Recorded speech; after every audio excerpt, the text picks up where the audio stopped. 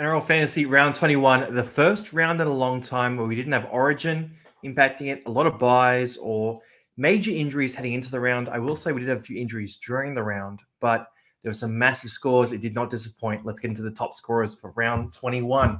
First up here, Return of the King, Nathan Cleary. He popped off last week. He took that as a challenge and he popped off even more this week. So look at his scoring profile. He kicked off with some massive plays at the start of this game. Had a couple of tries very early in this game, had a try assist as well. He was at about 70 points at halftime. So it was never not going to be a massive game for Nathan Cleary here. So 3 tries, 2 try assists, 242 meters run is absolutely bonkers. Look, the guy has no issues at all with any sort of hamstring, any injuries at all. He came into this game, he dominated. I'll tell you what, I reckon he was listening to some of that news that was talking about, hey, Mitch Moses has overtaken him on the representative stage.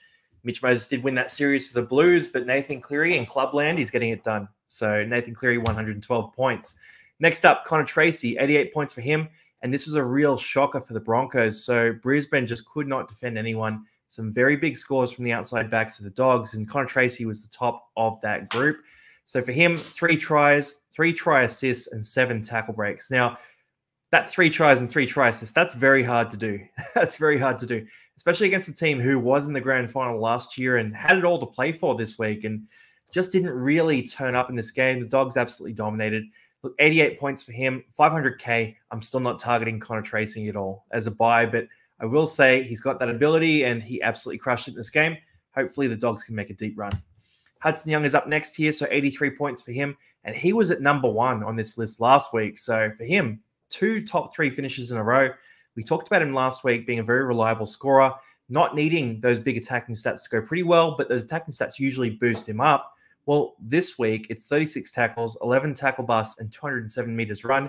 He didn't have a try in this game. He had a line break and a try assist, so he had some attacking plays.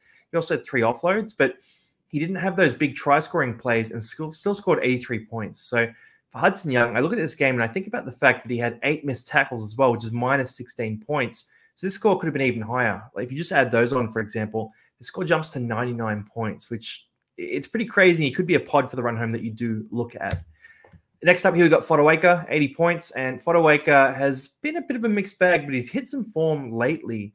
So this, again, was a real base stat-heavy performance. 37 tackles, 8 tackle busts, nearly 200 meters run, 560K for Fodawaker. Would I be targeting him? Probably not. Jamin Jolliffe is back very soon. He tends to eat up a lot of the minutes in the middle. But I will say Fodawaker in this game, this was a premium performance and the type of game that is what gets him into Origin. I do think in real footy terms, he does need Tino back. Tino is that leader prop, and Fodawaker is an excellent second prop to him, whereas I think the Titans are lacking in that leadership in the middle at the moment.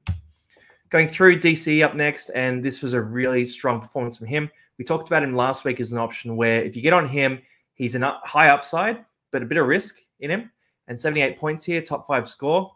He showed the upside. So 620 kick meters, dominated the kicking, had 179 meters run. Again, if your half is running for 100 plus meters, you're usually going to have a pretty good day in the scoring. He had 1 try in this game as well. Look, 725K, 78 points. His price is going to rise a little bit here. Not a lot, but a little bit.